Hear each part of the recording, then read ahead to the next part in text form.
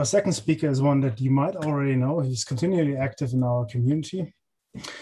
These days, you will find him working on topics like how to build data science teams, operationalizing AI, or data science on graphs, and more. So it was a tough choice to pick just one topic for tonight.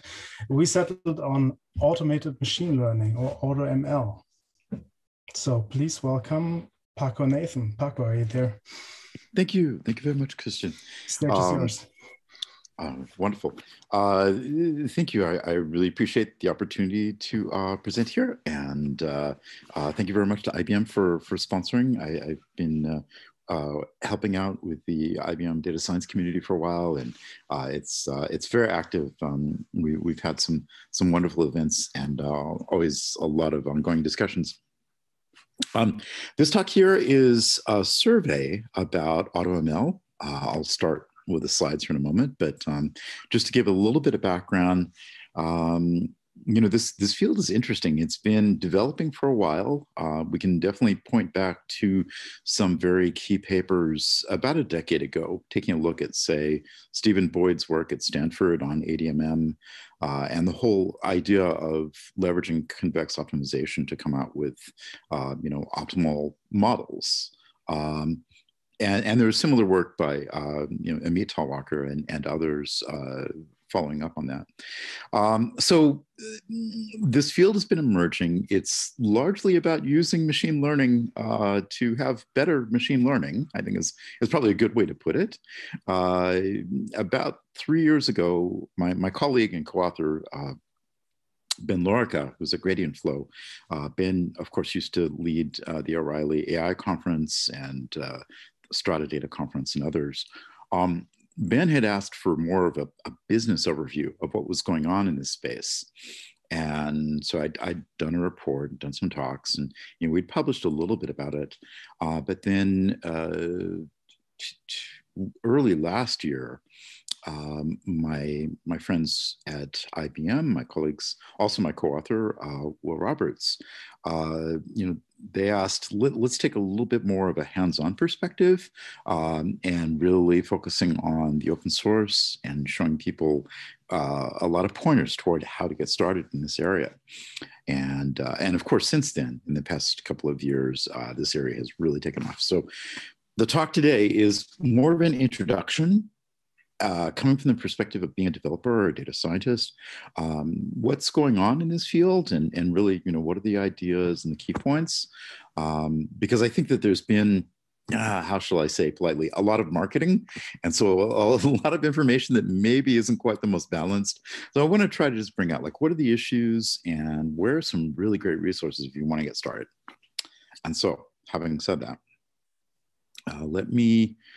I'll share my entire desktop just because I want to be able to switch back and forth between the presentation and maybe also some views on a web browser. Okay, so let's presenter. Alrighty, can you see that okay? Good, okay, great. Well, first off, thank you very much to IBM Data Science Community. And here's a link for me if you want to get a hold of me on Twitter or webpage at Darren. To talk about AutoML, first off, I want to throw out this idea, and it's really conceptual, but the idea is you probably have a gradient problem. So when we're talking about machine learning, especially when we look at supervised learning, but also other areas of machine learning, we like to understand data in terms of gradients, differentiable gradients. And we could do a deep dive into the math and talk about manifolds and some of the theory on this. But at the end of the day, what we're talking about are generally ways to learn from how to differentiate the data because it's arranged in some sort of gradient. And we create, on the one hand, features to really accentuate those kind of gradients. Nandita was showing a lot of that. I love the visualization of features, going into some of the feature engineering in the previous talk. But we also create learners and algorithms that are based off of loss functions and regularization, et cetera, to be able to leverage the gradients. And so if we take a look inside of a really common example, let me switch to showing this notebook. Okay, this is just a very simple example using iris. The data set of 3 different species of iris flower. It's, you know, a century old now. I just loaded it up from scikit-learn, and then using NumPy and pandas, we'll load a data frame with the data set. And what you get are the species, which is a categorical variable defining what you're trying to predict. And then you get 4 different columns of lengths and widths and whatnot of parts of the flower. Now, if we visualize that, we can take a look using Seaborn, and we can see that the 3 different species, when visualized based on some of these features, it's differentiated. You know, definitely when you look at some of these, they have more predictive power than others. But like, for instance, here, looking at petal width versus petal length, you can really see how the 3 different species are sort of spread out spatially. And when we're training machine learning algorithms, of course, this is what we're using, is that kind of differentiation. And just here's a real simple example of building a test and train set in scikit-learn, and then running a random forest classifier, training that. And, you know, the decision when you're working with supervised learning, typically there's some sort of parameters. And so in the case, well, actually, with random forest, you're going to choose how many trees you're going to have. That's the main parameter that you're trying to decide. So the idea with random forest is if you have only one tree, it's just sort of defaults into being a decision tree. If you have a lot of trees, then you can capture a lot of edge cases, so to speak. And you also have some nice benefits of out-of-band error, being able to predict what the accuracy of the model is as soon as it's trained. A lot of great properties out of random forest. So if we plot here, let's pick a range of different values for that parameter, the number of trees. Then we can also plot what is the loss, taking accuracy score. What is the loss that we're seeing? What kind of accuracy or predictive power are we seeing out of this algorithm? And it's interesting in random forest, you know, if you keep throwing more and more trees, you get better and better results out to a point. If you keep throwing a lot more trees, then eventually you start to see little hiccups like this, where you probably have too many trees going on. You're getting some other effects. So yeah, we could probably pick like 15 trees would be good here. And that's visually, we're just eyeballing it. So the question is, can we train machine learning models to recognize that and automatically pick those kinds of parameters? And that's a lot of the gist for at least parts of AutoML. Let me zoom is kind of in the way of my screen, so let me see here. Okay, so with the iris data set here, if we look at, say, petal width versus sepal length, just taking a look at 2 features, we can get a pretty good separation, a little bit of overlap. But we have a learner, which is our random forest algorithm. There's a loss function. I won't go into the math too much, but basically 2 parts of the algorithm are the loss function and the regularization term. We can define those, then we can run a gradient descent algorithm to try to pull the pieces apart and train the learners to come up with a good model. Now, this is looking inside this algorithm. We have this notion of parameters versus hyperparameters. The hyperparameters are what I mentioned, the number of trees. That's something that you select when you're going to go and use some kind of machine learning algorithm. There's also the notion of a parameter, which is what the algorithm selects. It's sort of the elements in the model for how it's learned to differentiate the gradient, how to predict the species. Now, in the case of random forest, you know, we can determine based on how many trees we have, how many parameters there will be. In terms of hyperparameters, it's really just the one. For some of the older forms of supervised machine learning, of course, there's usually not a lot of hyperparameters.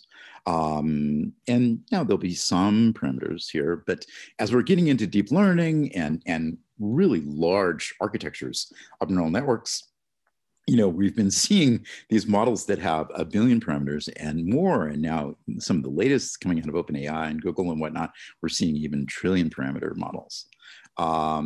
So with just a few hyperparameters, we can create some pretty big models. That means that there's a pretty large decision space there in terms of how those are selected. Now, this is a generalization, so take it with a grain of salt, but we wanted to compare a bit about different forms of machine learning. Certainly with supervised learning, you're differentiating gradients of input features to try to predict some sort of label or some sort of value. So you have independent and dependent variables. With unsupervised learning, it's much the same. It's just that you really don't have the labels to work with. The algorithm is generating proxies for that. So, a very well-known form of unsupervised learning, of course, would be like clustering. K-means clustering is an example. And instead of having labels, you have cluster centers, which are sort of proxies for that. Active learning is a really super interesting area. Unfortunately, active learning is used in a couple different ways, but for machine learning, it's where you have human in the loop with supervised learning. Effectively, you can leverage the uncertainty that the model is spotlighting. You can basically search for regions of uncertainty in your training set, and then when there's a high enough threshold, kick out the judgment, the decision to an expert, who will then label that data point and provide it as feedback, and you can train with more data that way. There's also a notion of self-supervision, which is to say, I have a complex object and I want to build machine learning models to recognize it. Can I sample parts of the object and use that to predict other parts of the object? So as far as machine learning models are concerned, parts are known and parts are unknown. So I'm kind of hiding parts of my data to be able to construct something that's like unsupervised learning, but then shift it over into more supervised learning. And self-supervised pipelines are really interesting. Facebook's been doing these a lot.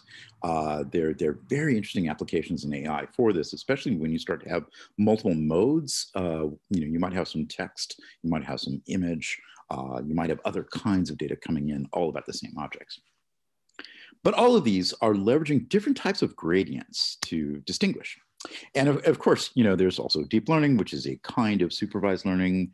I made the mistake about 40 years ago of, people warned me against it, but I went into a field called machine learning in graduate school. And then I was also warned to stay away from something, but I made the mistake further of studying a topic called neural networks. And I was fortunate I got to do a lot of R&D work in neural networks, including hardware acceleration back in the 80s and 90s. It's really outstanding to see how much neural networks have taken off. But this is a way of differentiating our input. Reinforcement learning is another area I really love working in. And the idea there is it's really an application of optimal control theory, but then it has deep learning bolted on to be able to learn the edge cases. Is probably a pretty good way to say it. You're going to have one or more agents that are working within an environment. The environment may be simulated, it may be real, but at the end of the day, you're training policies to recognize, again, these different gradients and how to get back to more of an optimal kind of performance. Weak supervision is another area, really interesting. And when you see projects like Snorkel that are leveraging this of sort of how can we create mathematical functions to describe our human experts who are labeling data.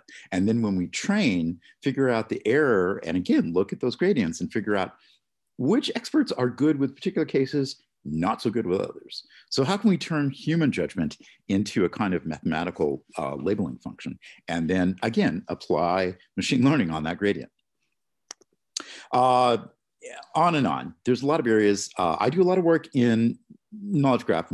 Maybe we'll talk about that at a different day, but it's a nice way to complement what's going on in supervised learning or self-supervised learning even by having the context. And the last part, it's a bit slippery, the definition. Meta learning is something that's maybe not as well defined. It's still much more of an active research topic. But the idea there is, what can we learn from our past? The idea being that, as say we're working in a data science team, as we're going and working with some organizations' data, training models, deploying them, collecting feedback from ML ops about how the models perform, as we have some history collected over time, when we're confronted with a new problem and have to go build more machine learning to help solve that problem, can we learn from our past? Can we do some data mining on our machine learning history and sort of pull a lot of the pieces together to be able to construct better training, better models? So meta learning is kind of something that pulls these together. And yeah, okay, so typically there may be some human in the loop aspects or some weak supervision. You may be using databases or knowledge graph for context, but it's really interesting where the scope of meta learning is going with respect to AutoML. And so the second part of this is, when you roll the clock back to the definitions of AI that were being used in the 70s and 80s, and I'm old enough to have been in grad school back in the 80s, early 80s, we used to talk about AI as search. And so you look up, some of the old papers and discussions, you'll see a lot about A star and B star and search strategies. And I can tell you that at Stanford Computer Science, in the AI work that was going on there in the 80s, it was just always talking about search and heuristics. It's probably no small wonder that, one of the spinoffs that came out of that department was a little company called Google focusing on search. So at the end of the day, when we're working with machine learning workflows, we really encounter a lot of search problems. The challenge of building machine learning models, finding the best hyperparameters for a given use case, given set of data. It's not a simple task. It's not something that's particularly linear. There's a lot of nonlinear effects and complexities that can come in. A lot of challenges, especially when we start thinking about security and privacy, fairness and bias, compliance, and a lot of these other issues. So there's a challenging search problem when we're working with machine learning workflows, and a lot of questions that need to be asked. By the way, I'm going to have a lot of links in the slides, and I'll provide a PDF of the slides. So hopefully there's some good resources and some questions you can use later on. But anyway, there's a number of questions whenever we're working with machine learning. And so if we think about formulating this as a search problem, how can we answer these questions and resolve these different caveats and concerns? That's a guidance toward how can we use AutoML. What if it were possible to look at all the different variations of the input data, all the different possible variations of the hyperparameters, et cetera, and then search efficiently within those to find how do we train models best for a given situation? So that's a search problem, and that's what AutoML effectively is addressing. So, find the appropriate hyperparameters, identify features and data transformations that produce optimal training sets, and learn from your history, being able to have feedback loops within your workflow and your process. And, there's other considerations coming in too. I don't know if you've seen, but this is really fascinating on a couple fronts. Energy and policy considerations. For instance, some of the large transformer models with deep learning, turns out that they have approximately 5 times the lifetime carbon footprint of an average automobile just to train them. So there's a lot of interesting issues. Do we really want to boil the ocean and pump carbon into the atmosphere just to have slightly incrementally better machine learning models? Probably not. We want to be cognizant of that. Also, there's the matter of other trade-offs in machine learning model, because yeah, I can keep creating billion and trillion parameter models to have, a thousandth of the percentage better accuracy. Yeah, I can do that. But, how much carbon do I burn? How long does it take before I can deploy something in front of a customer? What are the resources required for this in terms of cost? There's a lot of trade-offs, and sometimes simpler algorithms can be better for a given case. There was research yesterday showing the use of unsupervised graph techniques versus GPT-2 for being able to understand essentially claims within text, where the much smaller algorithms ran 3 to 4 orders of magnitude faster and had better results. So, I do want to underscore there's a lot of trade-offs, and this is a complex space. And certainly when you get into areas of like fairness and bias, there's some great resources, AIF 360, also explainability, AIX 360, a lot of areas of trust there to consider. And you know, the other thing that really astounds me when you look at machine learning, I hear a lot of people talk about accuracy, and in fact, I see a lot of vendors where they describe they can give you the best accuracy possible, but then when you go to evaluate what they're talking about, you know, they'll just have like one kind of metric that they're measuring, or maybe two. You know, technically speaking, when I talk about accuracy with respect to machine learning, really, I could break that down into at least 4 different areas of precision and recall, specificity, perplexity, and then you get aggregate scores like F1 that are weighted average. So, you know, it's really complex. And accuracy alone is not really what you want. You want confidence versus uncertainty in terms of your predictive results. You want to understand how much money you're going to spend. And, you know, there will be diminishing returns in terms of money, in terms of time. You want to understand about scalability and resource footprint, privacy, security, compliance, etc. So trying to find the best machine learning model is not easy. So in practice, actually, there's a note here about life cycle, but let me just show here, the idea is, let's talk about kind of an idealized machine learning workflow. Say that you've got some data preparation. Of course, we always spend a lot of time doing that. It's super important. And then we go into feature engineering. Feature selection is also difficult. It's a very hard, provably hard problem. And then from there, once we can say we've got our features, we've built our training sets, then we can go out and train optimized learners to, you know, run the algorithms to build the models. But then we also have a very provably hard problem of evaluating the results of models, because they aren't always apples to apples comparison. And then even once you have a model or an ensemble of models selected, there are issues in terms of integration and deployment. Because if you're going into something that's, say, edge device or low power, you know, you may have to make trade-offs in your algorithm just to be able to fit inside of the hardware that's required and the battery footprint. Or you may have auto scaling issues because you're deploying on a cluster, et cetera. So let's use this lifecycle model for a kind of blueprint and then compare where the AutoML features are emerging with respect to these. And by the way, I should mention also there's kind of a three-tier or a three-prong evolution of things happening here, because this notion of AutoML also intersects a lot with what's going on in data governance, but at the same time, it also intersects a lot with what's emerging in terms of MLOps practices. And those three are emerging together.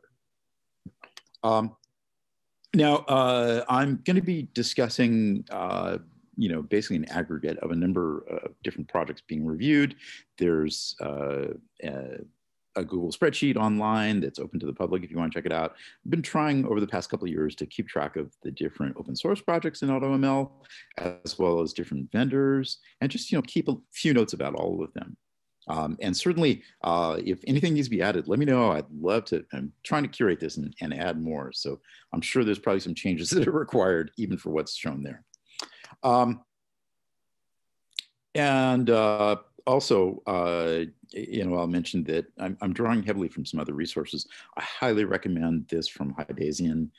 There's something called Awesome AutoML Papers, and it's updated, curated quite often, a really great visualization and sort of taxonomy of the different areas of what's going on, and then links out to a lot of the latest papers and projects.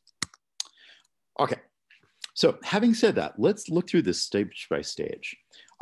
First off, there's this area of our data preparation. And in data science, proverbially, we spend 80% of our time here.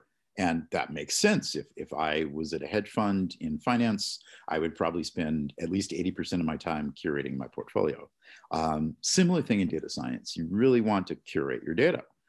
Now, there are some great examples of like HoloClean and Snorkel, areas where weak supervision is being leveraged to help automate some of the data preparation, data cleaning.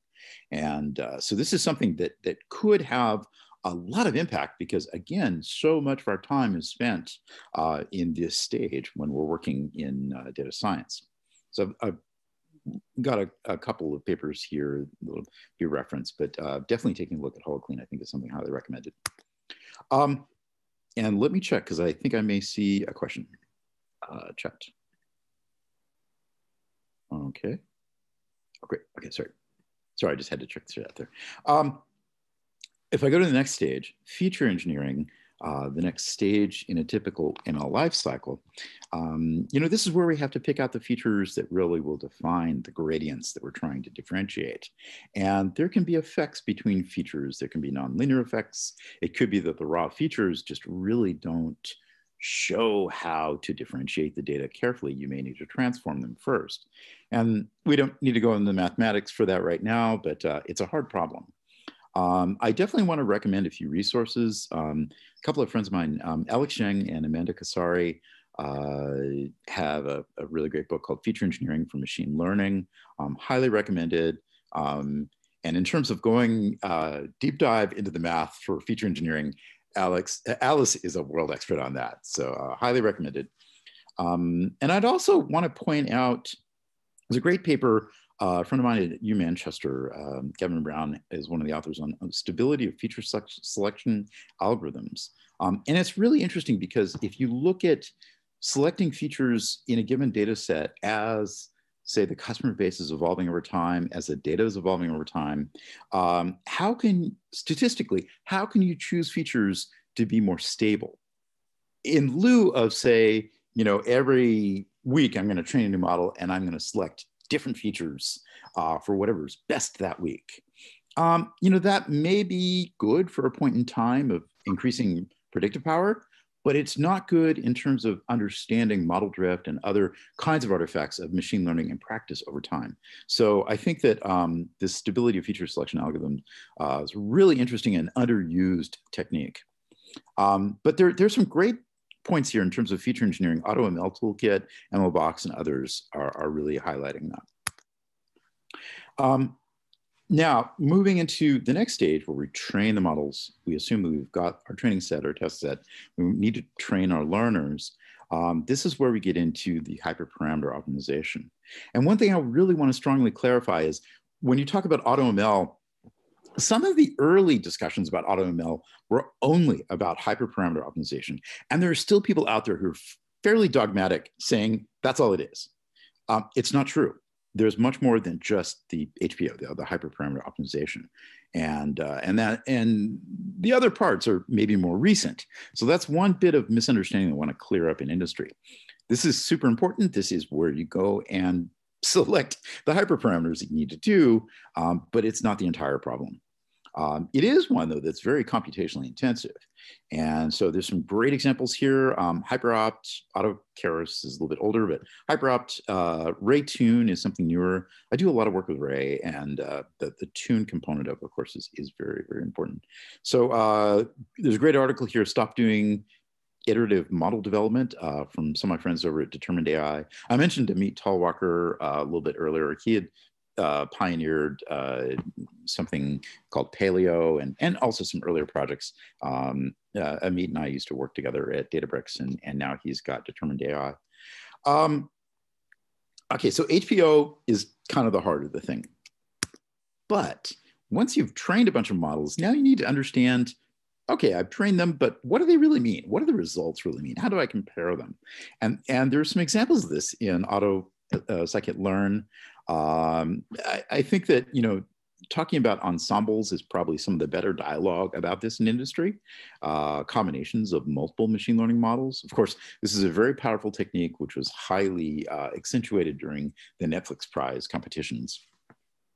And then, once you've got a model or an ensemble of models selected, now we need to look at what are some of the issues once you go to use it.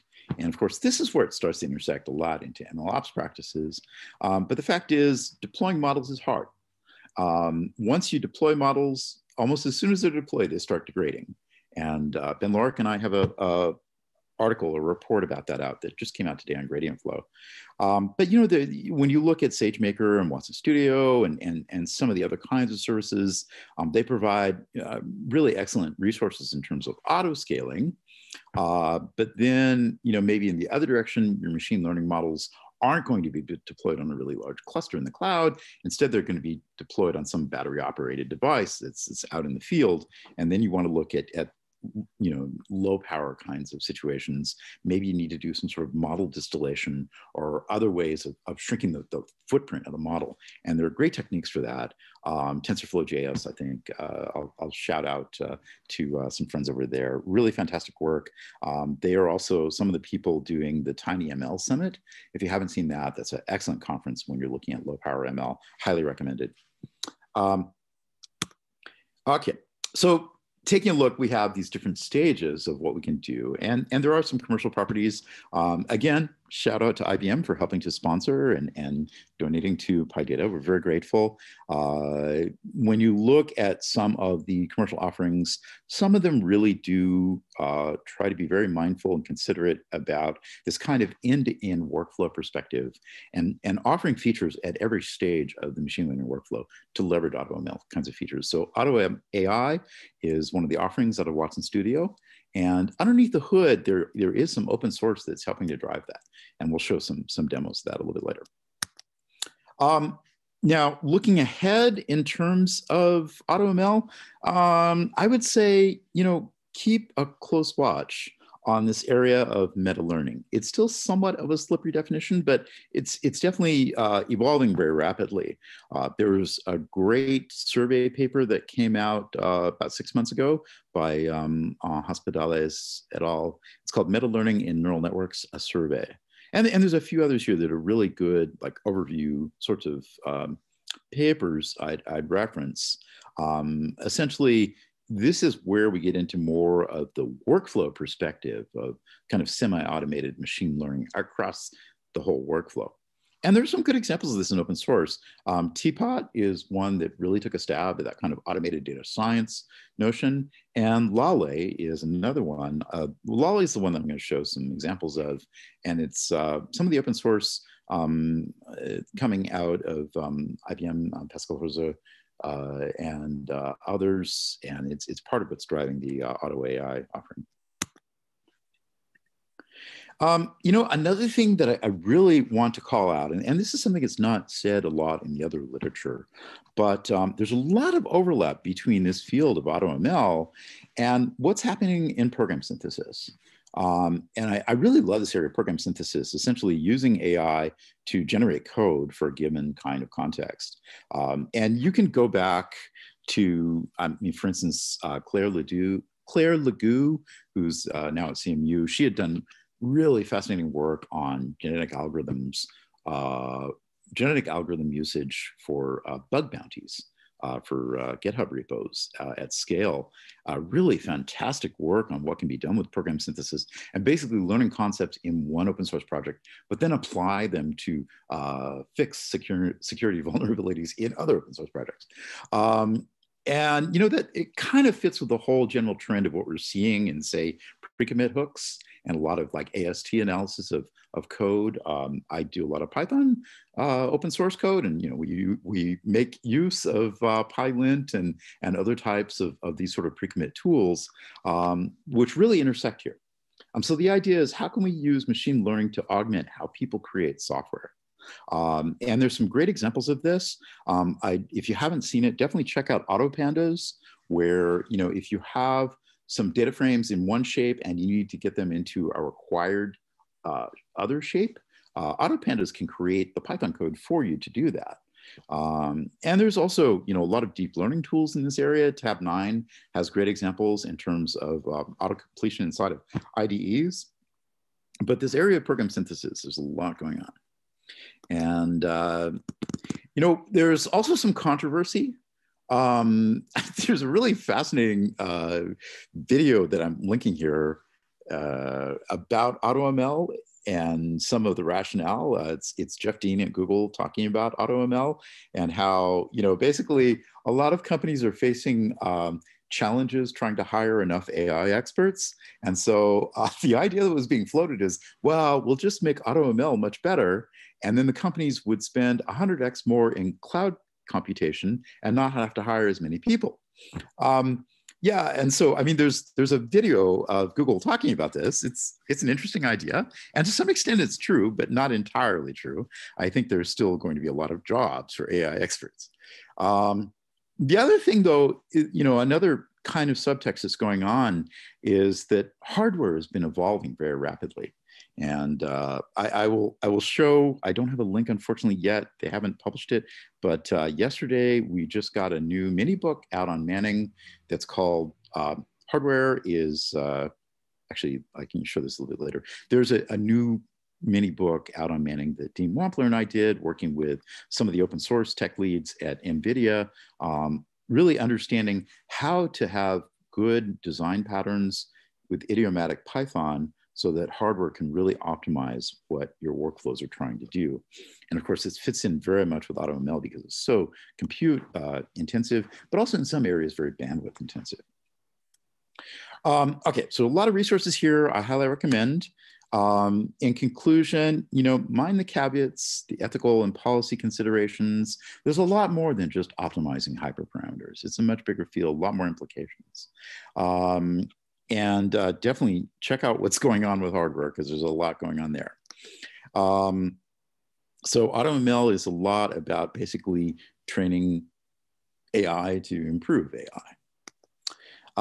Now, having said that, let me shift over. I would like to show some examples of this based on the Lale project. The idea with the demos is I want to point you towards some resources. I'm not going to run them because I am concerned that since I'm very remote, I'm out in the redwoods. I don't want Zoom to interact with my CPU when I'm trying to run something. So let me just talk through and show some of this. So this is the Lale project. And if you go inside of Lale, I'm running this in Jupyter Lab. Actually, let me show Lale project is right here. Lale is a Persian word. I'm half Persian, but it's also the name for a Python library for semi-automated data science. And so anyway, I go into Lale and I go into the examples. And then there's a number of different Jupyter notebooks that show how to work with Lale. I will show one here about hyperparameter optimization. And so let me describe this just real quickly. Lale is about creating a grammar to describe what you would like to see in a machine learning workflow, and then using Lale, using AutoML to optimize within those constraints. So how can it figure out the best selections at each stage of your workflow? So here, okay, what we do is we use a pipe as a kind of combinator where you make a different choice to select. So we'll start out a pipeline saying we're either going to do a Nystrom or nothing at all as a first stage in data preparation. And then from there, we're going to have another stage where we look at, are we using logistic regression versus k-neighbors? And then we'll take and visualize that. And then we'll run some optimization on it. And the idea is that you're using machine learning to look at this, the different selections, the different points of the workflow until you can come out with, okay, what's best? Now, I can visualize this. Another example would be here. Okay, here's where we've got a top K classifier in scikit-learn, and we're going to throw in a few different options at different stages of the workflow. So basically, what we do is we want to come out with top K. We want to come out with 3 different models that we use in Ensemble. And we have different options that we can plug into those. And here you can see the different options being visualized by Lale. And you run through and you do your training, and it comes out with, okay, what are the best selections that we can have for building this ensemble? And similarly, if you want to look at issues such as fairness and bias, here's where you can do some integration of Lale, scikit-learn, and AF360 to understand, do we have imbalance in the data sets? Are we introducing bias, or we're using protected classes where we shouldn't be? And so here we can build up a pipeline that takes the bias issues into account, as well as selecting what types of algorithms we should be using in the different stages.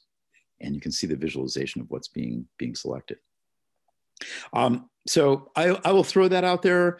And then the other thing that I'll put out is a little bit of a plug. If you want to learn more about what's going on the hardware side and how to do idiomatic Python to really support a lot of, say, GPU optimization, but also scale out on CPUs, et cetera, there's a new mini book out. It's free. It's called Hardware is Greater Than Software is Greater Than Process, Data Science in a Post-Moore's Law.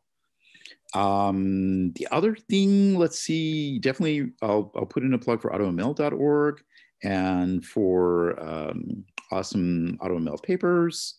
Another thing that I'll put out a plug for is if you haven't seen Calm Code from Vincent Warmerdam, when you're talking about optimizing workflows and weak supervision and human in the loop, Vincent's got some really great examples. So at that, I will stop talking and stop sharing the screen and get back into questions. Thank you, Paco. Are there questions from the audience? Feel free to unmute yourself and speak to the speaker directly or ask the questions in the chat. And let me throw out a question too to start out with. Have you tried using any AutoML tools? I'd love to hear some stories about if you've tried any of these out. I've tried using SageMaker and GCP and also Azure, and I'm not a great coder, and I'm not wanting to be a great coder. I would like to be that, but it really kind of is amazing to me to get some pretty good results just by throwing some data in there. And you can kind of start with just throwing data in there and get an answer all the way up to being really specific about your code. And that's partly why I wanted to hear your talk. I'm very fascinated by what's going on and how that can democratize data. I'm in the ad industry. I'm a copywriter. And so I think a lot of people could use this who aren't data scientists. Oh, well said. I love hearing that. Thank you, Les. I really think that's kind of the sweet spot for where this really appeals and has so much impact is because, we have AI systems that are smart enough to train other AI systems. They're good enough, and I mean, you're not trying to write a paper for NeurIPS, or beat the next Kaggle competition. You're trying to get a job done. And you need to get that done in a certain amount of time in your industry. And you probably don't want to spend $20 million training a billion parameter model. Yeah, the basic thing in advertising is let's see something by 5 this afternoon. Exactly. Yeah. Yeah. And that's where this really helps. And I think that there are energy considerations on this, policy considerations, that if we can use the hardware effectively, we can train with less resources, which means less carbon footprint, which also means faster results to fit the business case. So I think that these kinds of long-term goals are really aligning. Thank you.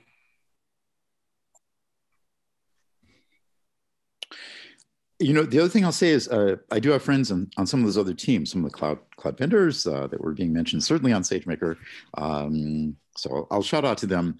There's a lot of great work across Google Cloud Platform, Azure, Alibaba, AWS, IBM, et cetera. It's interesting because they really do leverage a lot of the open source.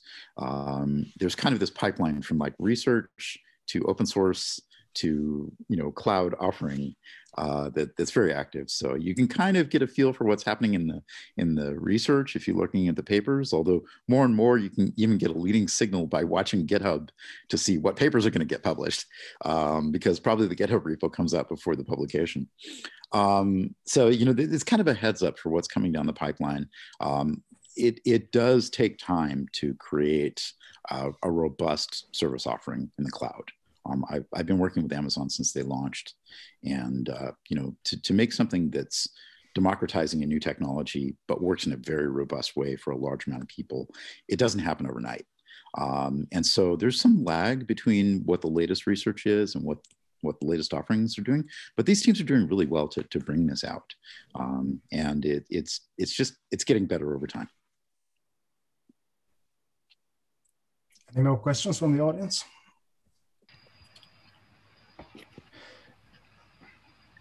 Let me ask one quickly. I regularly teach machine learning to practitioners, applied machine learning, not algorithm engineering. And I always wonder how much this is going to change when AutoML goes mainstream. Like a lot of the typical curriculum, is focused on searches over algorithms, models, and hyperparameters. And these are the easiest parts to automate and the first parts to become automated. What's your perspective on this? How much is this going to change teaching machine learning? Yeah, that's a really good question. Yeah, I mean, just for some of my background, I led data teams in industry for about 10 years. And so, having to be the manager, the director level manager who's answering to executives, but also coaching a lot of people to be building machine learning projects all day, every day. It's a lot like teaching. And I do some teaching on the side too, so I can really empathize. I think the big takeaway is that a lot of the stuff that we spent our time on was really busy work. It's just, it had to be done. It had to be done right. It was something that clearly, even going back to 2011, Stephen Boyd and others were pointing out, a lot of this busy work could be done by machines.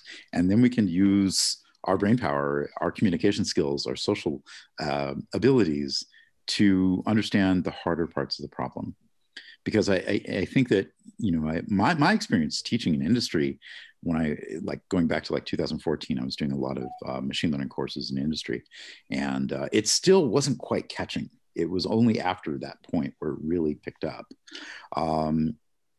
But people were interested in the nuts and bolts, and if you talked about ethics, nobody wanted to hear about it. You talked about security, and it's like, well, that's just too obscure.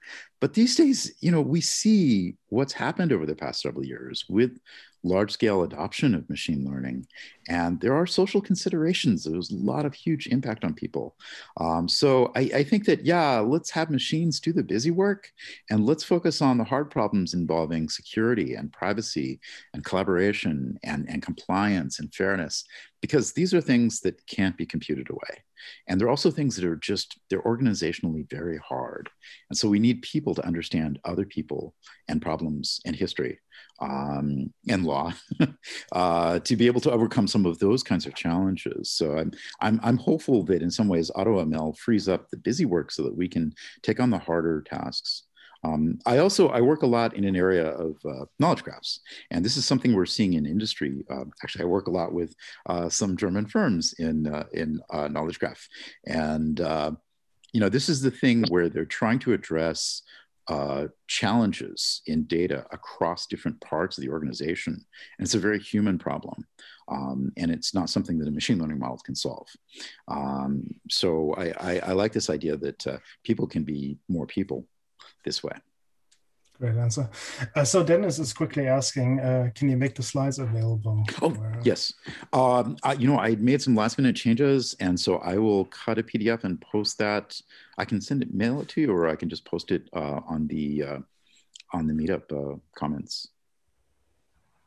I think Meetup comments work fine. Okay, great. Okay, well, thank you, everybody. I really appreciate it. Thanks, Paco. Thank you, guys. Thank you. Thanks, Paco. Appreciate it. Oh, my pleasure.